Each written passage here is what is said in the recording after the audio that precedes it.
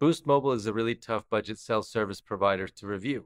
It's owned by Dish Wireless, yes, part of that satellite TV company, and uses T-Mobile and AT&T's cell towers. The actual network connections are pretty good, but everything else about using Boost Mobile is a real pain right from the start. Hi everybody, foXnoMad here, and today I want to help you travel smarter with my review of Boost Mobile, which is a really tough review to do because Boost Mobile has been acquired, merged, and bought by multiple companies multiple times, and it brings a lot of that baggage with it into its mobile service. A brief history of Boost begins as Nextel, before being purchased, then merged as Sprint as it was combined with Nextel. Still with me?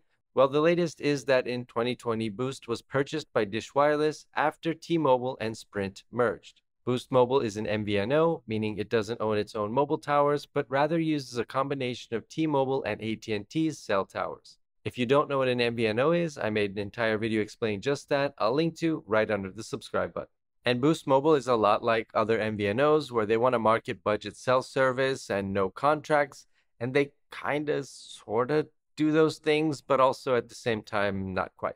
Their prices start at $15 a month for 5 gigabytes of data with unlimited talk and text, but like many other MVNOs, Boost offers an unlimited plan for 40% more, a $10 bump up to $25 a month.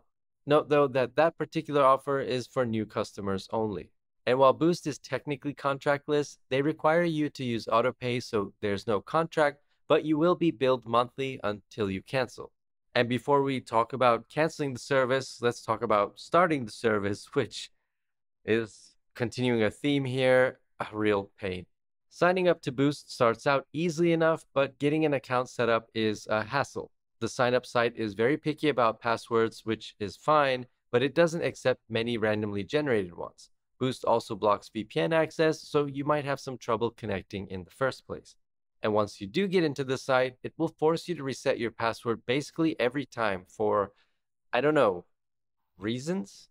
If you're a user with a newer phone, you can get your account set up with an eSIM, but that process is buried in the FAQs, so there is some searching around to do. For Android users, good luck because you've got some manual configuration to set up. And if you finally figure out those Android instructions or find the QR code for iOS, Boost will still mail you out a physical SIM card, even if your phone doesn't have a physical SIM card slot. The reason I bring up all of these issues is because when it comes to MVNOs, all things being equal, like the pricing, it's really all of the other little intangibles, all of the other parts of the service that really differentiate one MVNO from another. Pricing is already competitive among MVNOs, so if you're looking for a budget cell service in the $15 or $30 price range, you'll have no trouble finding that. Looking for contractless service, that's also not uncommon. And that's where things like forced autopay, a good mobile app, and competent customer service come into play. Those less obvious elements of a mobile service provider are really what distinguish between the good MVNOs and the not so good.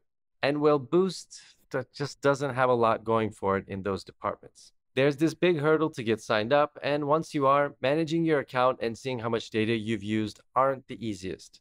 In fact, I was never able to get the mobile app working, which might not seem like a big deal if you've got an unlimited plan, but if you're on a 5 gigabyte a month plan, keeping tabs on your usage so you don't go over is important. And because logging into the site is so difficult, checking usage there is another burden. Even if you don't have a limited plan, you'll occasionally need to manage your account, and accessing your Boost profile is going to be an aggravating experience for many of you.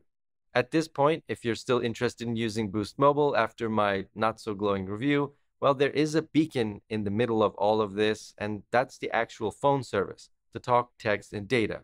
A lot of this depends on where you are, but the combination of towers Boost uses, which I'm assuming lean a lot on T-Mobile, provide about as good of a coverage as you can find where there are T-Mobile towers in your area. The 5G and LTE speeds were slow at times, hardly 5G-like, but the data connections were solid, even if there seems to be some throttling going on. So there you go, that's a plus. The talk, text, and data is decent when it comes to Boost Mobile, depending on what T-Mobile and AT&T towers happen to be in your area, depending on where you live and where you work, or where you hang out the most, where you're going to be using your phone the most. The service is decent. Now, it's not going to be as fast, so you're not going to get as fast of data speeds as you would with AT&T or T-Mobile by signing up with them directly, but you're also paying less per month with Boost Mobile than you would with AT&T or T-Mobile. And that's just kind of the trade you make with any MVNO. You pay a little bit less for your monthly service, with the caveat that you probably will get slowed down when things get busy on the network. So as the network gets busier with AT&T and T-Mobile customers, they're going to deprioritize all the MVNO customers. And unless you're going somewhere crowded or in certain specific situations like at a concert or at a sporting event, that's not going to be an issue for the most of you.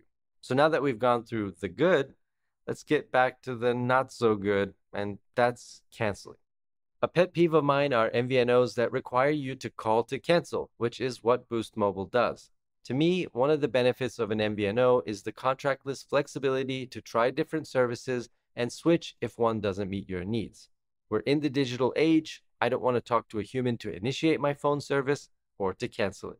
And of course, they set it up this way because it's a hassle, right? I mean, if you can sign up for the phone service without having to call, you should be able to cancel the phone service without having to call. Look, I know I've been pretty rough on Boost Mobile throughout this review, and they do have 8 million customers, so more than twice that of Mint Mobile, RIP. So there are enough people who are happy enough with the service to keep using it. Maybe there's something I'm missing, or I just had a bad set of experiences, but I do know there are other MVNOs out there which offer you a better set of those intangibles, like a good mobile app or true no commitment, great customer service, or the ability to start the service and cancel the service digitally. All of that you can find with other MVNOs, and those are things that Boost is not really offering right now. My advice if you're shopping for budget cell service is to look for an MVNO with a lower barrier of entry, see how it works for you, and then maybe switch to another one if it's not quite what you're looking for. Boost is certainly an option out there, but it's probably not where you want to start your search for budget mobile service. Thanks very much for watching. That's my review of Boost Mobile. Let me know if you have any questions down in the comments below. And while you're down there, hit the like and subscribe buttons. I'll have new videos for you every week, and I will see you in the next video.